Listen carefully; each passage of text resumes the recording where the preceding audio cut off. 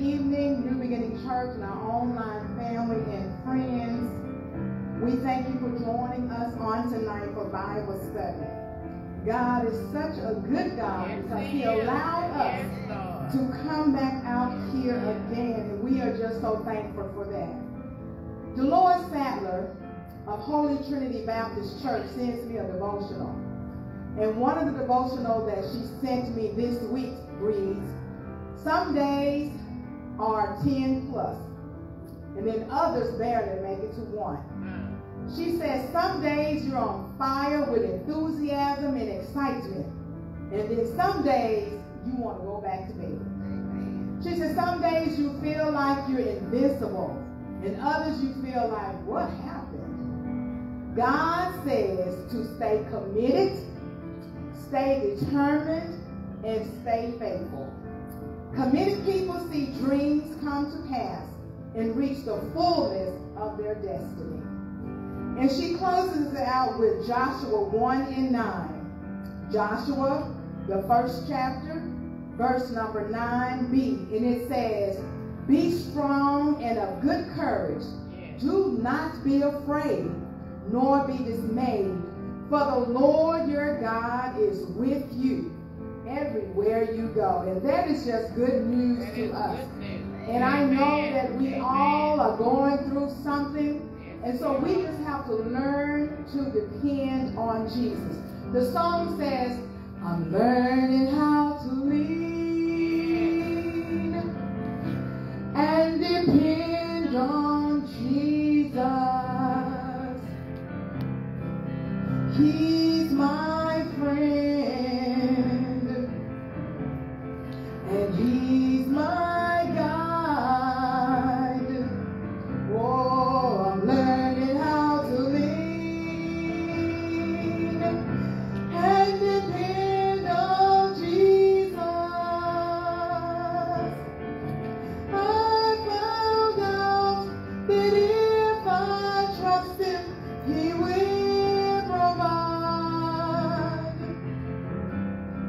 I'm learning how to lean and depend on Jesus. Oh, He's my friend, and He's my guide. Oh, I'm learning how to lean and depend on Jesus. I found out that if I trust Him, He will provide. Amen. I'm learning how to lean and depend on Jesus. Oh, He's my friend, Yes, He is. and He's my guide. Father God, we thank you now. We honor you. We bless your name. We thank you for your mercy and your grace. We thank you for another privilege, another chance, another opportunity. God, we thank you, Father God, for just being good and being God. Lord, we thank you, Father, that through you we can learn how to live. And through you, Father God, Jesus will strengthen us. Lord, we ask you to forgive us for our sins and bless our lives, Father God, to recognize you in everything we do. Bless us, Father God, that we will move forward in your name and in your will. Bless us tonight, Father God, as we study your word. Bless your word to be relevant. Bless your word to be clear. Bless your word to be accurate. Their lives will be changed. Hearts will be renewed. And relationships will be built. And Lord, we ask you to keep the glory, all the honor and all the praise. Allow us to be beneficiaries of your many blessings. It's in the strong, mighty, powerful, anointed name of Jesus Christ we pray, and we ask it all. Amen. And thank God.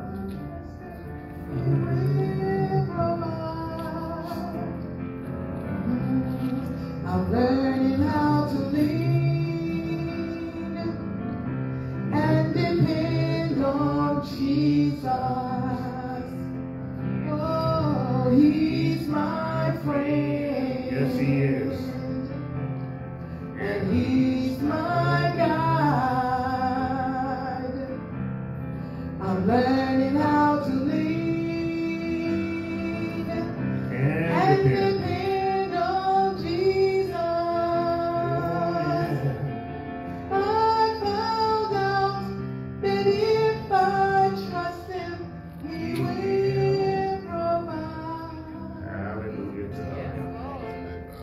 Amen. Bless you for showing up for Bible study tonight. Let me pause right now and thank Reverend Silverand for covering our Bible study on last week. Thank you so much, Reverend Silverand. We're in 2 John. 2 John. The book is 2 John. Verses will be 1 through 6 for tonight. 2 John, verses 1 through 6. You did notice that I didn't say a chapter. Did you notice that? I wonder why I didn't say a chapter. I said 2 John verses 1 through 6. Why did I say 2 John verses 1 through 6 and I said no chapter? There's only one chapter. There's only one chapter, so there's no need for us to say chapter 1, right? 2 John verses 1 through 6 is where we are tonight. All the way in the back of the Bible, right before you get to Revelation, you will see 1 John, 2 John, 3 John, then Revelation. Amen? So we're in 2 John verses 1 through 6 is where we will cover tonight. Who's the author? Who's the writer? Who is the one that's penning the words? The Apostle John is who we believe is the author of 1st, 2nd, and 3rd John. And John has been very, very consistent. He's been very consistent in warning the church about false doctrine. He's been very consistent in telling the church to love each other. John has been very consistent in telling us how we ought to live and depend on Jesus. He's been very consistent with that. It says to us as Christians or Christians or whoever we may call ourselves that we must be consistent in what we do and how we live. And so tonight John tells us to walk in that consistency. He admonishes us to, whatever you do, regardless of what's outside of you that's going on, stay with consistency. Stay with love. Stay with truth. Throughout 1 John, he talks about loving your brother, loving your neighbor, making sure that you are loving on people. John always tells us to make sure that we deal with people with a loving attitude. Hospitality. Make sure that we operate through hospitality. Make sure we live under the anointing of God, anointing us. People think the anointing is only to make you shout. People think that God's Holy Spirit, when the Holy Spirit unctioned them, the Holy Spirit only unctioned you to make you shout. We ought to celebrate. We ought to have some emotions toward God. God is a good God. God is a precious God. But the anointing is more than to make us shout. Because once you get through shouting on Wednesday, Tuesday, Sunday, or whatever your worship time will be, God is looking forward to you walking in that love and in that truth. So the Holy Spirit himself dwells in us and he unctions us, he tells us, he feeds us, and he makes sure that he tells us over and over again, walk in the Lord. So that's what John is talking about tonight. Walking therein, walking therein, walking therein. And so 2 John deals with the fact that he greets what is known the elect lady or the lady of elect. Theologians have different beliefs of who John is talking to. And since you deem me as a theologian, I'll tell you what I think he's talking to. Many think that he's talking to a specific lady. Many believe that he's talking to a lady with children. I personally believe that he's talking to the church. That would be consistency. Remember, every pericope has a complete thought. Every chapter carries its own thought. Every book carries a running theme. And tonight, John's theme is consistent with 1 John. And tonight's theme is truth and love. The themes are truth and love. And when John deals in 1 John, he deals with the fact that there are false prophets out there. There's false doctrine out there. There is heresy out there. And it is no different than what we face today. We face false doctrine. We face heresy. We face false prophets. And boy, every now and then a prophet will raise up and he will get the attention, or she will get the attention of many and will lead those many astray. So John writes in 2 John, make sure you walk in the truth. Whatever you do, deal with what is true. He says, little children, I've told you the truth. When he talks about little children, he's talking about those who are brand new believers in the Lord Jesus Christ. So he says, you've heard the truth. Now walk in that truth. Turn him down some, Sister Matthews. He says, when you acknowledge the truth, when you are born again, acknowledge that truth and walk therein. Walk in it. What is he talking about when he said walk in it? What is he saying when he said walk in the truth? What is he talking about?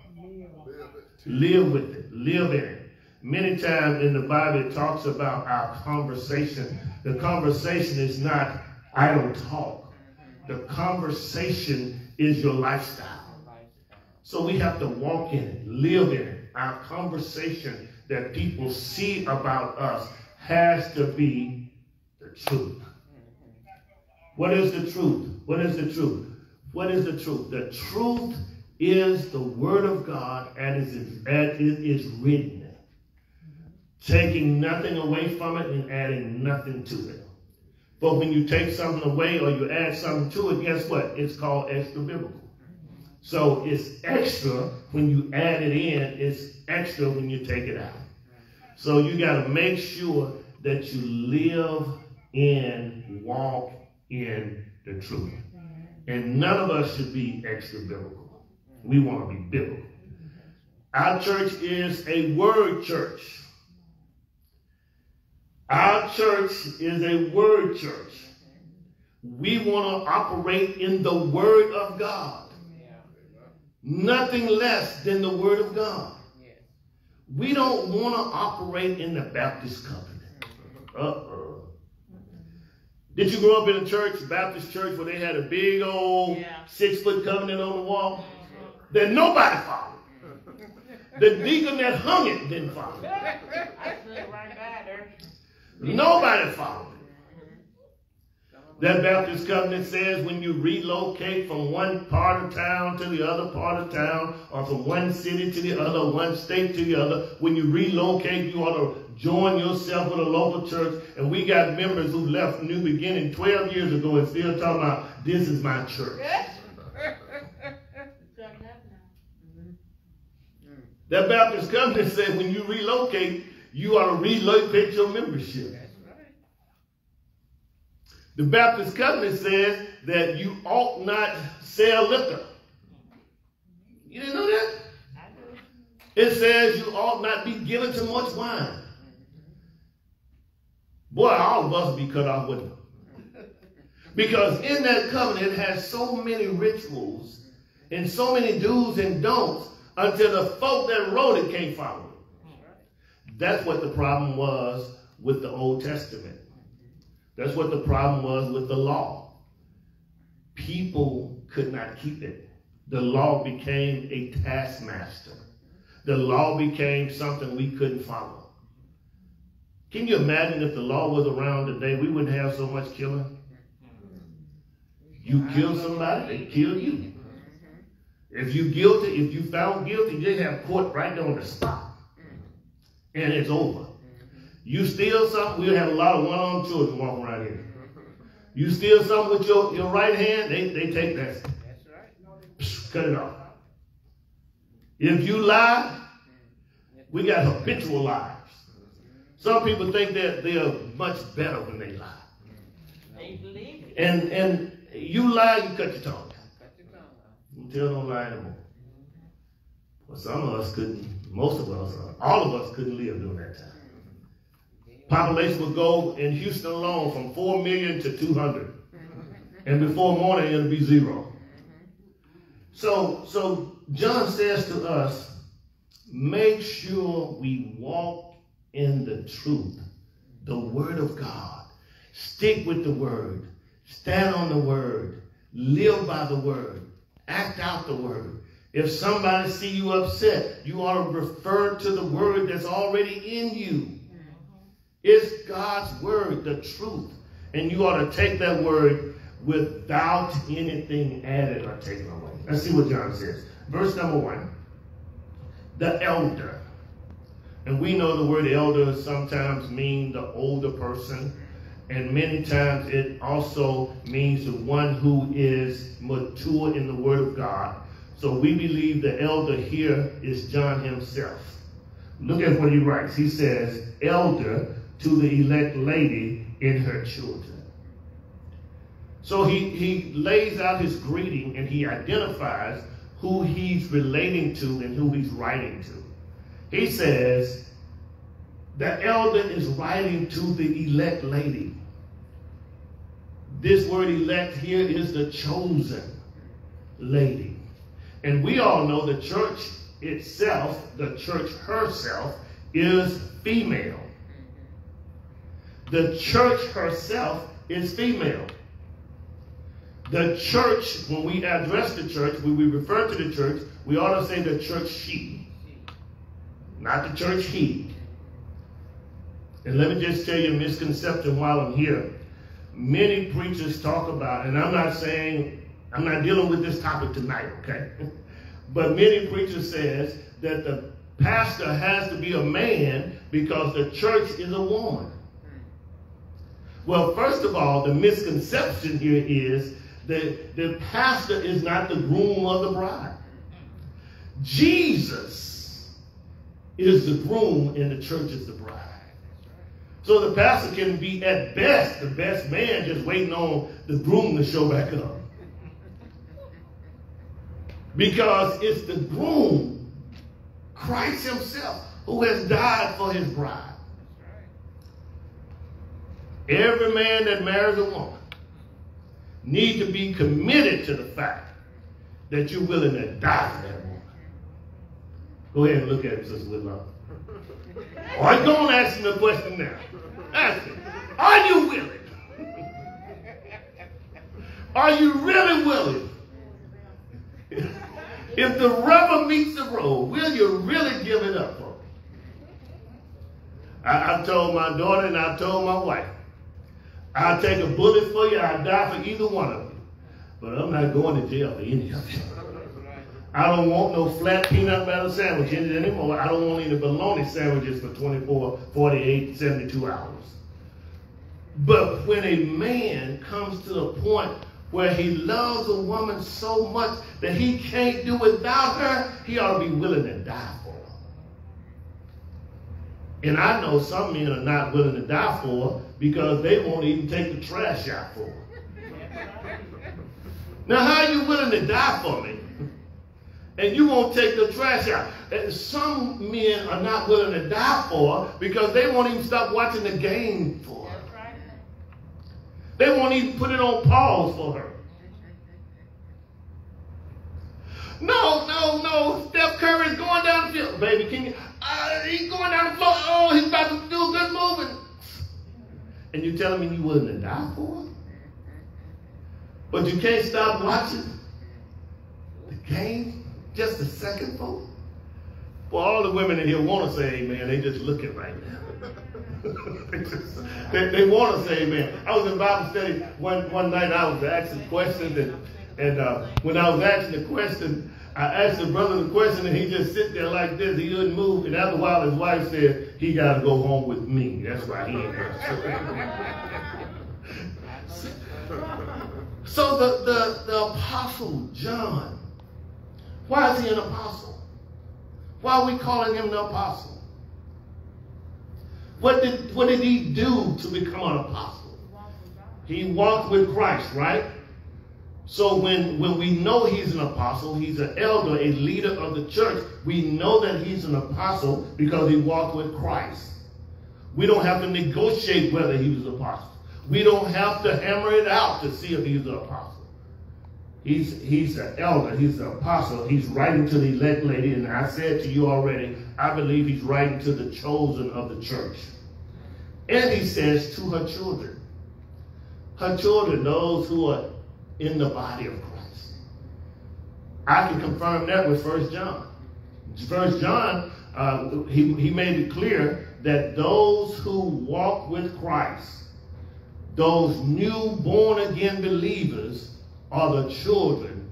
He called them little ones. So he continues, he says, whom I love in truth, and not I only, but also all those who have known the truth, because of the truth which abides in us and will be with us forever. He says, I love y'all. Not only does he say, I love you in truth. Hear those two words, love and truth. He's going to hammer it home throughout this book. Love and truth. We have to learn to love those who love the truth. Those who tell lies, Jude would say they snuck in unaware. Jude says, beware of those who have snuck in unaware. There are some who have just snuck in. Jesus says in John chapter 10 that I am the door to the sheepfold. If no man come to me, then that man can't get into the sheepfold. And he says those who have come in, they may have climbed over the fence. They may have snuck in. And Jude says they've snuck in unaware. So he says, first of all, I love the truth, and those who love the truth and those who are of the truth also love you. What would it be like if members of every church loved members of every church? What would it be like if members just loved each other? Jesus says it like this. Jesus says, they will know that you are my disciples based on your love one to the other. Can we see love? Can we show love? Can we demonstrate love? Can we commit to love? Let me tell you, we have to love individuals. John been hammering on them. How long we been on John? Been there a long time, right? Do we have it yet is the question. And then after he leaves 1 John, he comes back to 2 John with the same thing. There's heresy out there. What is heresy? It's heresy. False teaching. False teaching, false doctrine. There's false doctrine out there. There are false teachers out there. There are people that are gathering up people for their own benefit. They're selling you stuff like prayer claws. They're blowing and spitting on you. And that's how the Lord's blessing you. False. I've told you several times, you can take my napkin home with you. All you're going to get is a bunch of sweat and a bunch of snot. The blessings come from the Lord. Yes, God uses men. Yes, God allows us to lay hand and they recover. But we ought not brag about it. It ought to not be a commercial. It ought to not be a show. When it becomes a show, it becomes pride. And guess what happens before pride? Right after pride. Pride comes before the fall. And you can look at them, you can hear them, and how proudful they are. So he says, make sure you stick with love and stick with the truth. He says, I love in truth. Not only do I love you in truth, all of those who have known the truth love you also. There's a signal of unity there. If we were really unified, well, we could do some things. We could do some awesome things. Jesus took 12 men and turned the world upside down, and one of those 12 was a born devil.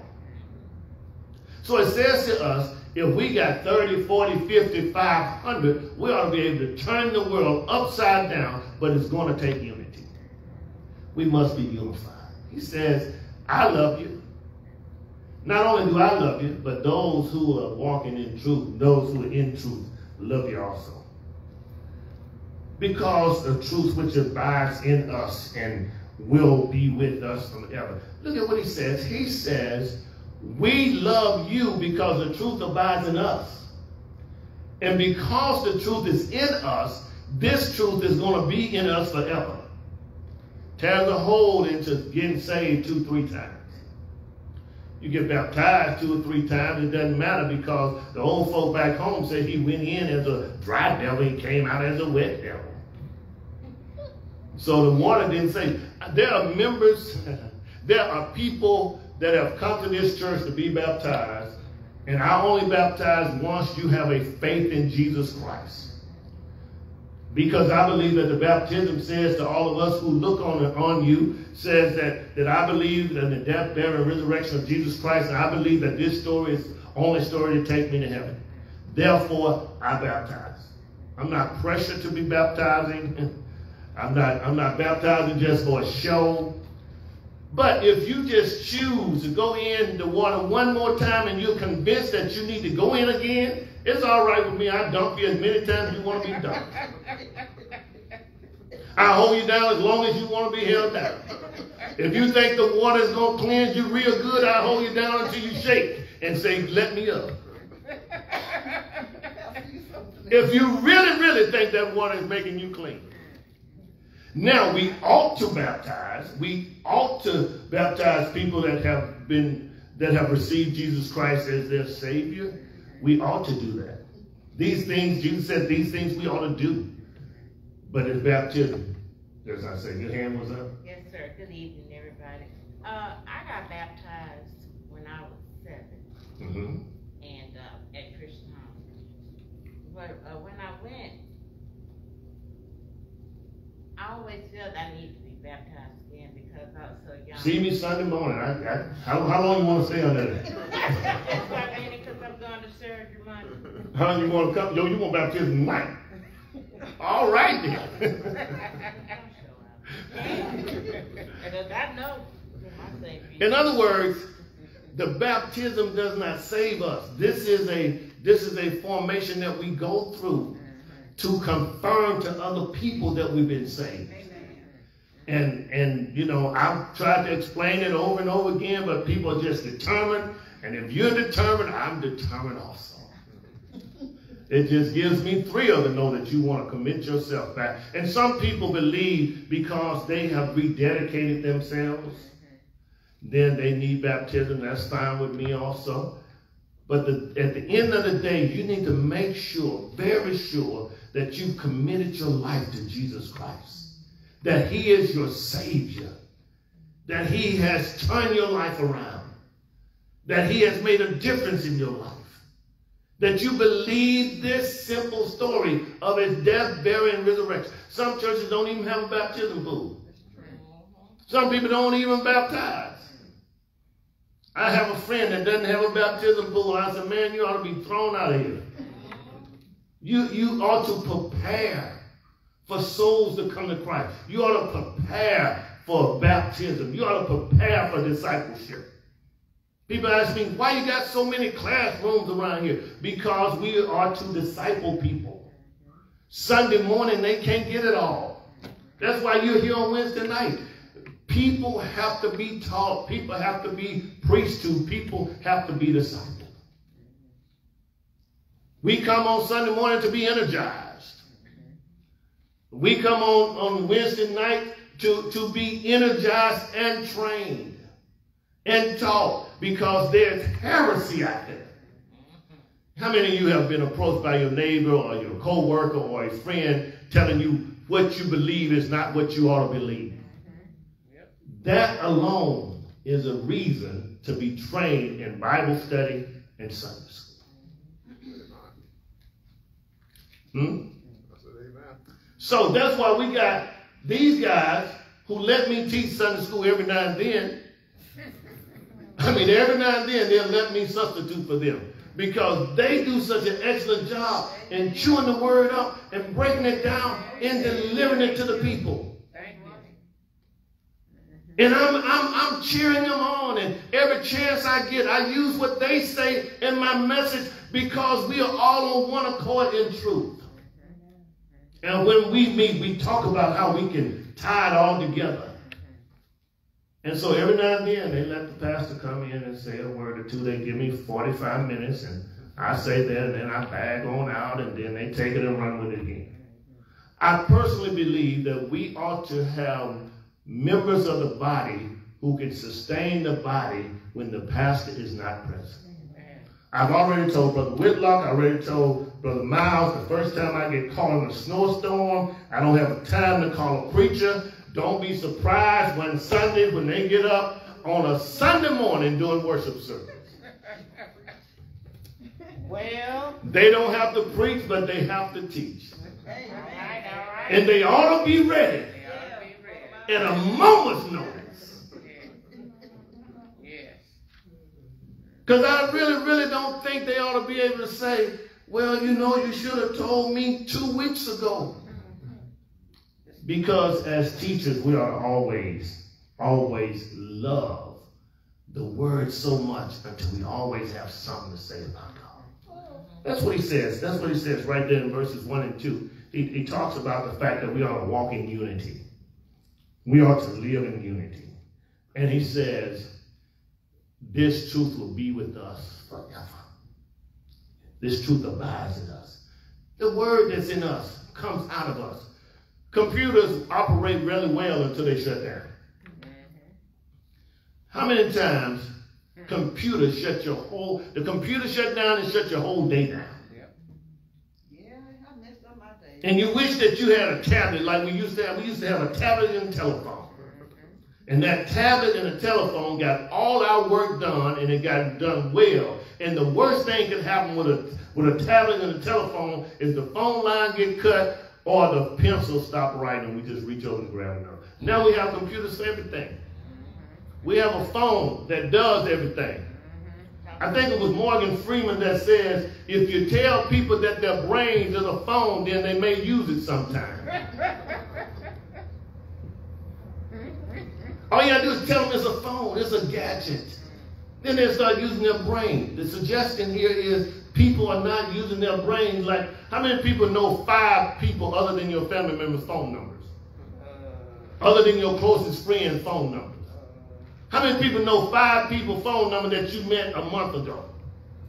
How many people even worry about 5 people with the phone numbers? It's because when we walk in unity, we realize that things gonna be here forever. And we think our phones and our tablets will hold stuff forever. But let me tell you, just like a computer, your phone and your tablet, garbage in, garbage out. Nothing in, nothing out. You can't expect it to give out. And even your Alexa won't give out anything other than what's been put in it. I told Sister Davis, our Alexa is unsaved. Is not born again. I mean, she knows everything. You can ask her about a sports character, she'll tell you. Ask about an entertainer, she'll tell you. Ask about a date in history, she'll tell you. But if you ask about Jesus Christ, she'll give you a one-line blurb, the Son of God, and she has nothing else to say. But they tell me if I pay for the extended warranty or the extended plan, guess what? I won't listen to what Alexis has to say because I ain't paying for no extra stuff. And guess what? Now Alexa been shut down for the pandemic, since the pandemic. She has been sitting there. And she turns on and she turns off. Then she starts talking to you when you're not asking her a question. If we told people that their brains was an Alexa or phone, they'll start using it more. So what we have to understand is the truth is out there. And people have come to the conclusion that everything on the internet is truth. Do you not know that somebody had to put that on the internet? Right. And whatever is put on the internet was put on there based on that person's bent or that person's background or that person's history? You know, in seminary, I can tell when students have gone on the internet and got the whole paper. They present me with the paper, and it sounds bookish. Don't you know, Sister Woods, if you present me with a paper, I'm looking for the same way you talk every day. And then when they get up to present their papers, Brother Miles, they can't even pronounce the word. They could have just clicked and right-clicked and got a better word. That's right. They can't even pronounce the word on their paper. That tells me they're not walking in truth.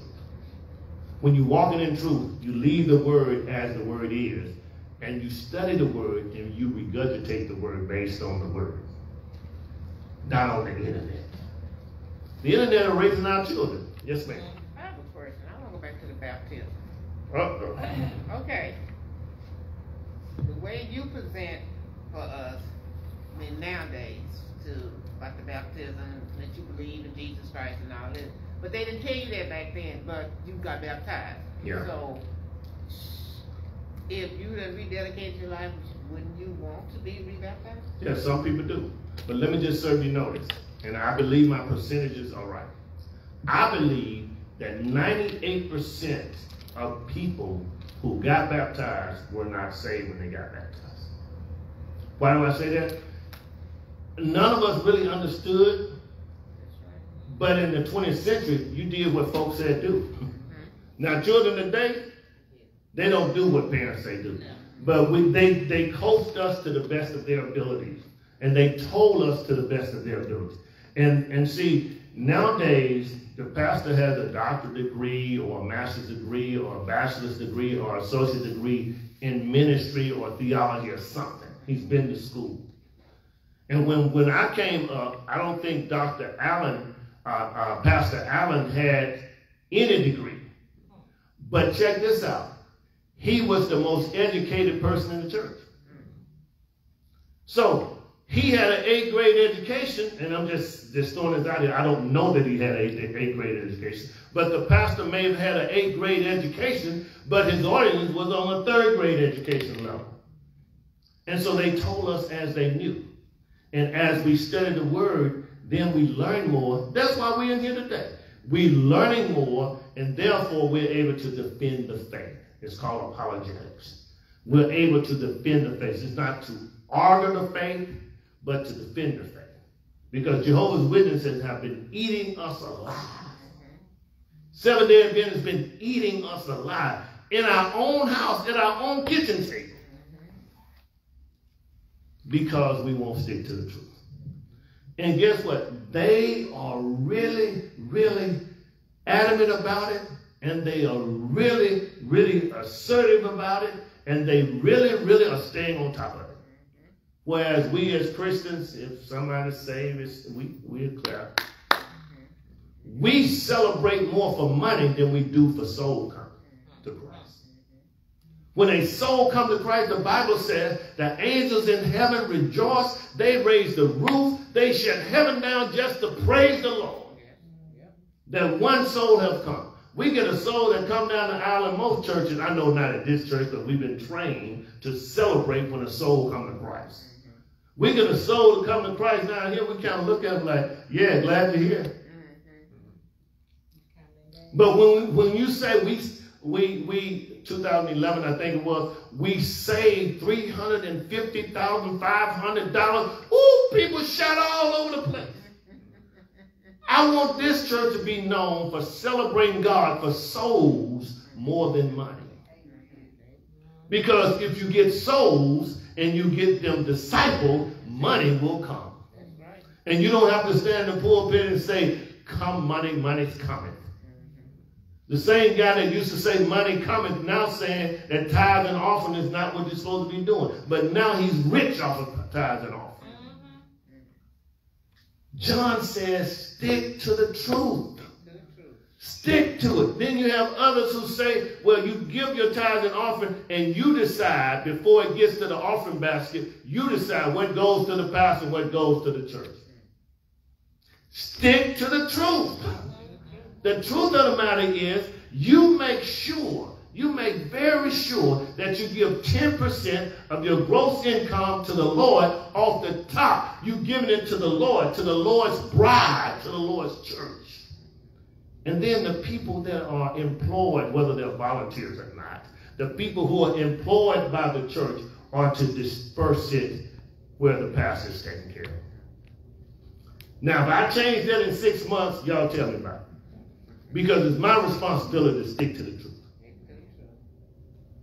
It's not our place to take God's place, and it's not our place to take the people's place. It says, bring ye all the tithes into the storehouse, that I might have meat in my house. And some of that meat is to take care of the pastor.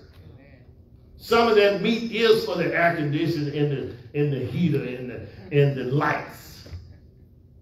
But it's not your place, and don't let anybody tell you, and I'm on this money thing because it's dealing with unity, right? So don't let anybody tell you, you take your 10% of your tithes and offering, split it and give it to anybody for their bills. Or anybody for their doctor bills, or anybody for their food. That's your mission. You take your mission out of your 90%. Ooh, it's cold turkey, but it's good when you're hungry. It's good when you're hungry. Look at verse 3. Verse 3 says, grace, mercy, and peace will be with you.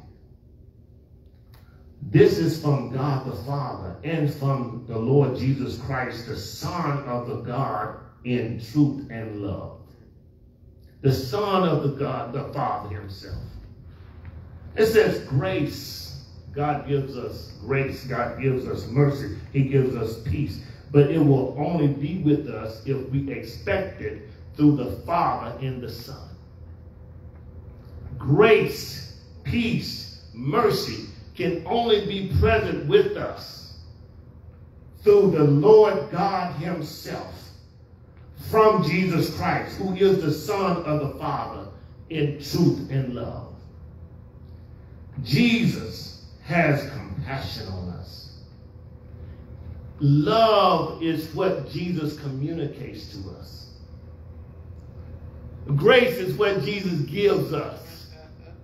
Mercy is what Jesus grants us. It is all from the Father.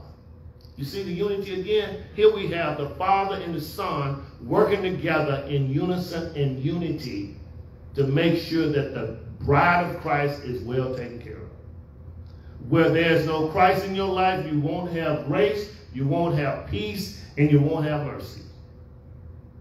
The devil awards people for stuff. He makes it look good, and they drive what they want to drive. They live in what they want to live in. They go where they want to go. They participate in what they want to participate in. And it looks good on the outside. But let me serve you notice.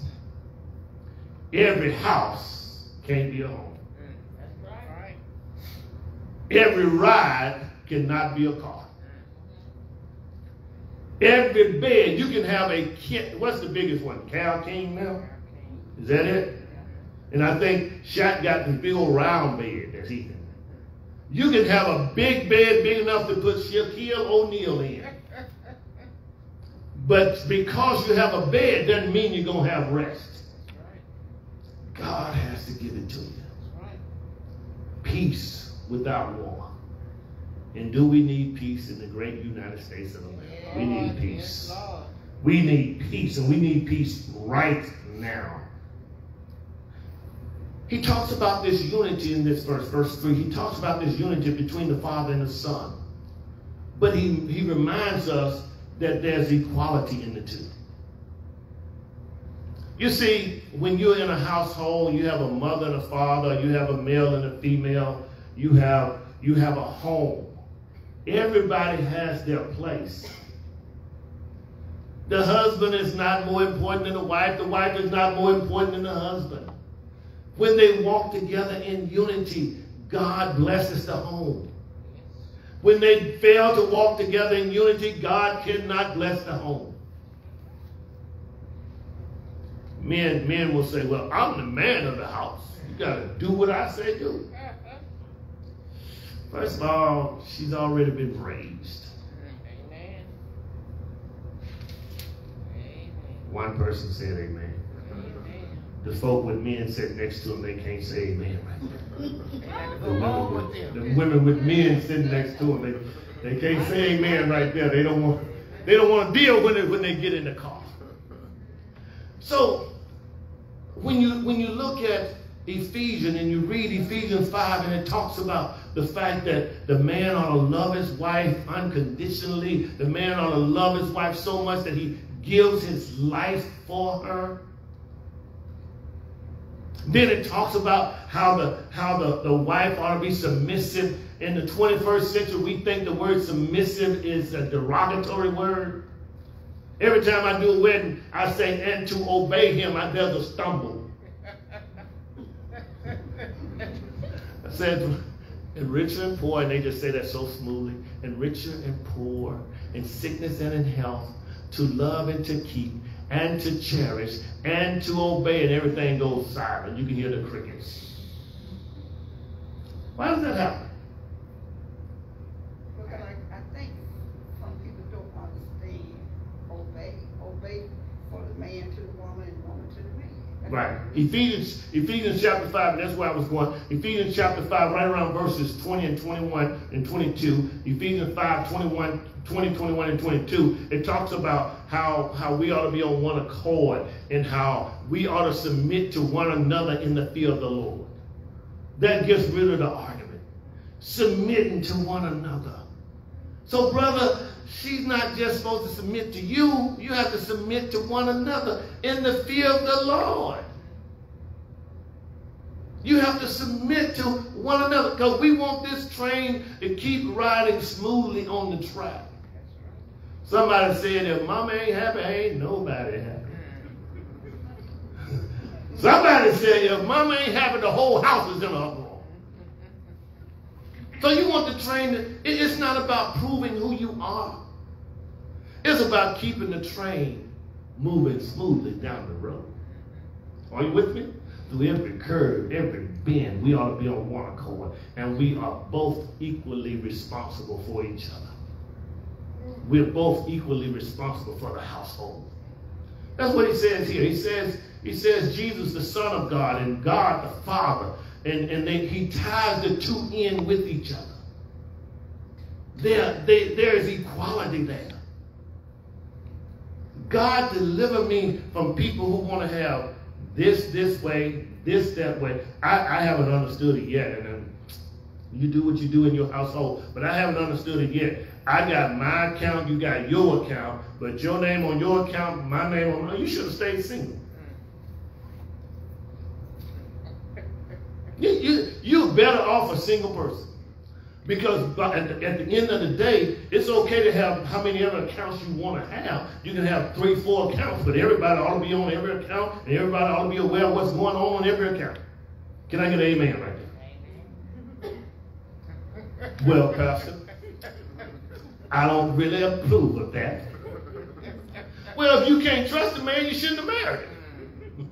If you can't trust them to handle money or allow you to handle the money, you shouldn't have married. If you can't trust the sister that she going to go out, one woman shows up on, I asked Steve, and she says, Steve, can you help me get something over to my husband? I bought some $2,000 boots, and he doesn't understand, but he always tell me to buy whatever I want to. Even Steve Harvey had to say, you did what? But if you agree on those $2,000 boots, get them. It's a matter of unity. So that's what the text says in verse 3, that Jesus Christ, God the Father, they abide and they walk in unity. And they work in unity. And we're not going to get to verses 4, 5, and 6 tonight. They walk in unity. They are one in unity. They are unified. They operate together. They live together. They operate together. They believe the same thing. Did you notice that when Jesus was leaving, he says to his disciples in John 14, he says, I got to leave you now. But I will not leave you comfortless. The Comforter will come. And the Comforter will show you all things. Matter of fact, the Comforter will affirm the things I've already told you. Do you notice Jesus moved off the scene And the Holy Spirit moved in. There was no fist fight. There was no showdown at the OK Corral. Jesus moves off the scene. He goes up to heaven. He takes his place on the right hand of the Father. He's making intercession for us. The Holy Spirit is now living in us. Before Jesus came, the Holy Spirit, the Bible says in Genesis, the Holy Spirit moved over the earth. It hovered over the earth.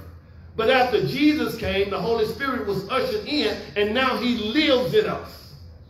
That's why the songwriter says he walks with me, he talks with me, he tells me that I am his own. He says it about Jesus, but it's Jesus by way of the Holy Spirit. That's right. I'm from Houston. By way of Indianola, Mississippi, by way of Belzona, Mississippi. So what happens is the Holy Spirit, God the Father, God the Son, and God the Holy Spirit, they operate as one. And that's why Paul says in Philippians that he started not robbery to be equal to God. In other words, he wasn't upset when God chose him to put on a body and come down here in his mean word. In other words, Jesus did not think it was subservient of him to leave glory to come to planet Earth where mean men would kill him. It did not stop him from being the deity. He's still God. Therefore, we have what is known as the hypostatic union. What's the hypostatic union? 100% man, 100% God. So Jesus is just as much God as God and just as much man as man. And because he's just as much God as God and just as much man as man, in this physical man flesh body, he is the Son of God. But also he is deity also. And Paul says he thought it not robbery to be equal to God. He wasn't robbing God's deity. He just is God. A lot of people have a problem with him.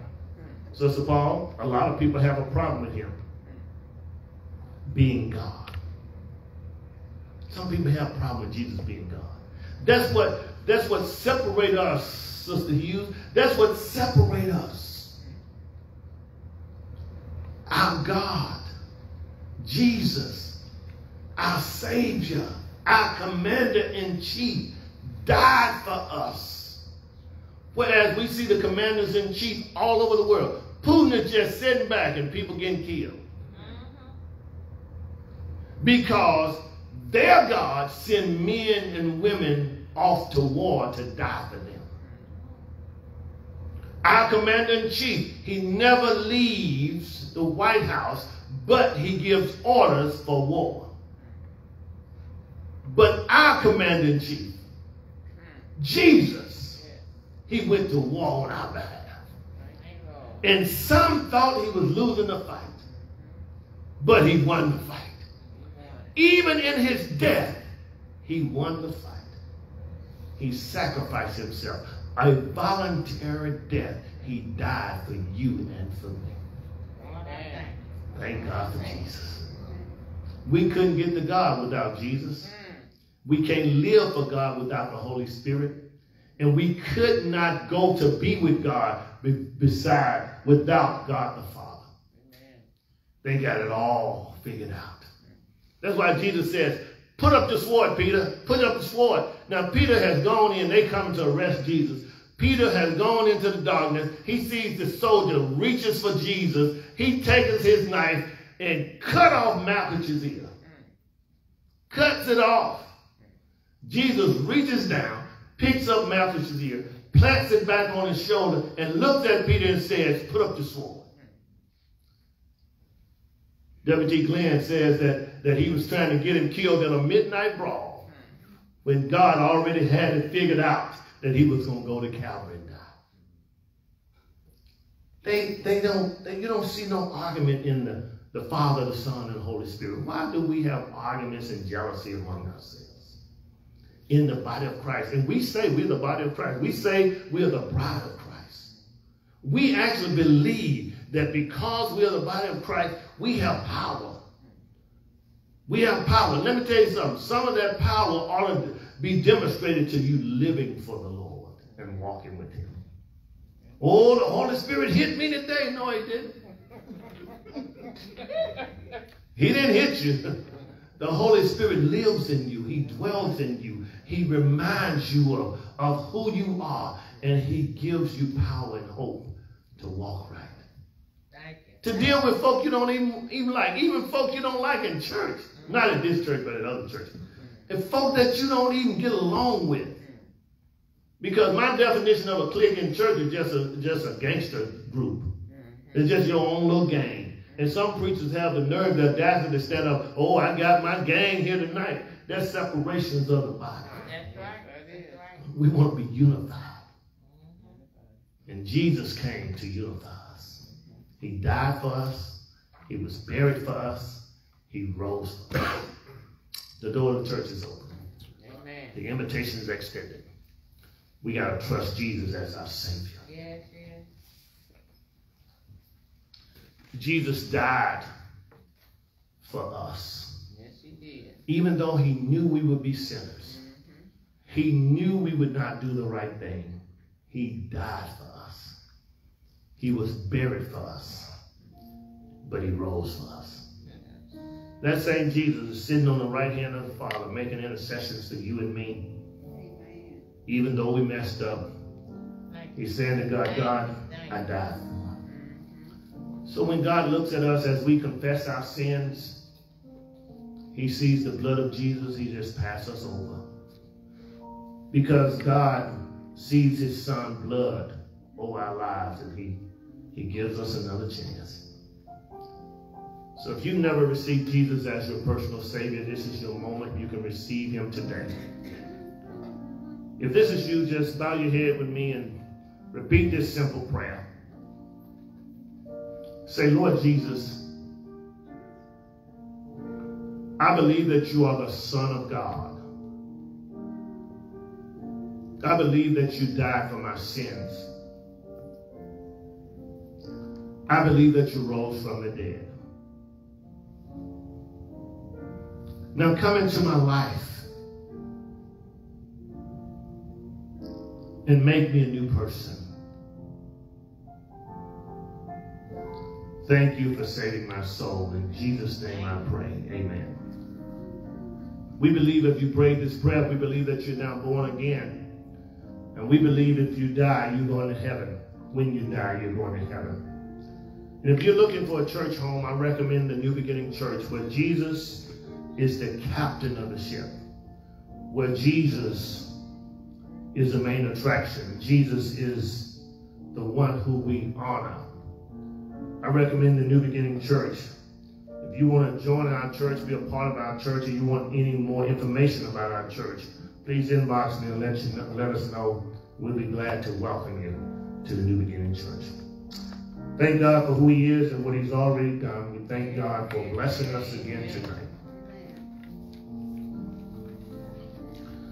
Announcement that I failed to make on Sunday because I had a new PowerPoint presenter. This Sunday I'll be celebrating 18 years as the pastor of the New Beginning Church. 18 glorious years. 18 years as the pastor of the New Beginning Church.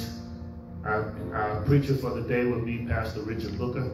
He will be here at our 10:30 service. I want everybody to join us live in color, in person, as well as online. Please join us to celebrate 18 great years from pastoring the New Beginning Church. 18 years. I want to keep those on our prayer list in mind. Continue to lift up the Galvan family for bereavement as well as sickness. We want to lift up the Galvan family. They're usually here before we get here on Sunday morning.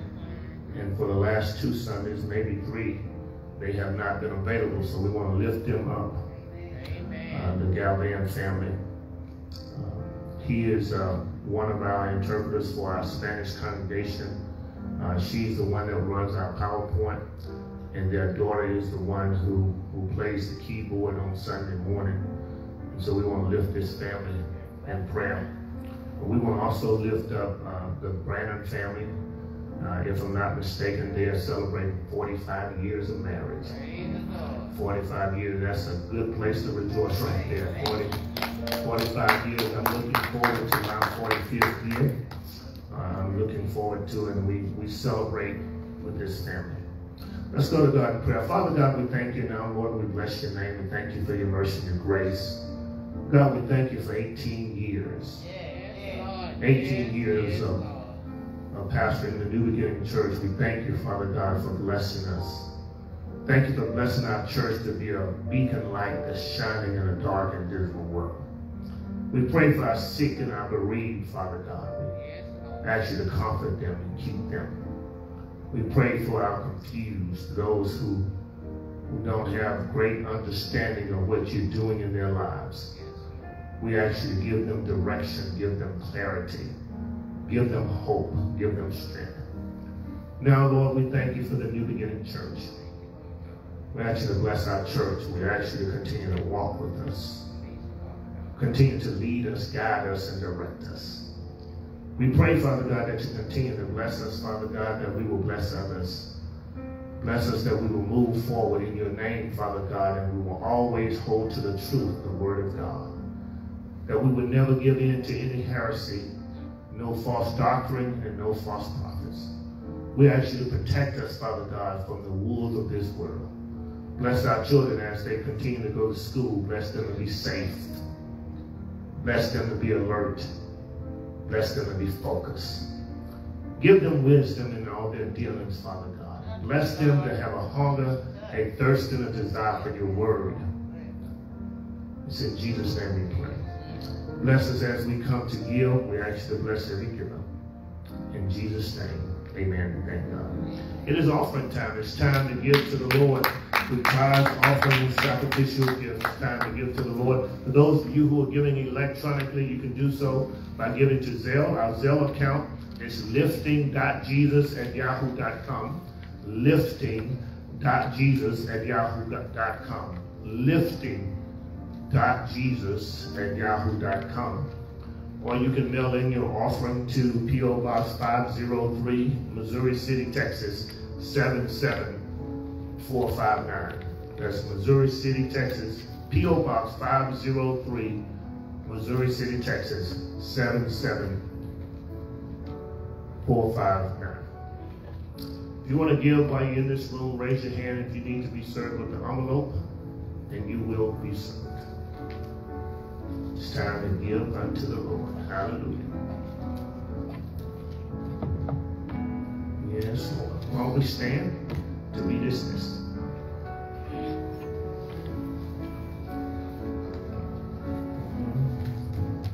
Father God, we thank you for Bible study. We thank you for your word of truth. We thank you, Father God, for who you are, for what you do. Lord, we ask you, Father God, to bless us to live out and walk out this word. That your word, Father God, will be real to us and that we would deliver it to others. Lord, we ask you, Father God, to continue to bind us together in unity and bless us, Father God, to be close where one can't fall for the other. We pray, Father God, that you protect us and keep us. Bless us, Father God, as we go forth. It's in Jesus' name we pray. Amen and thank God. Amen. We are uniting the church, strengthening families, supporting schools, and empowering neighborhoods to impact the world as we are reaching souls by lifting Jesus. Jesus says, "And I, if I be lifted up from the earth, will draw all men unto me." John 12:32. You are dismissed.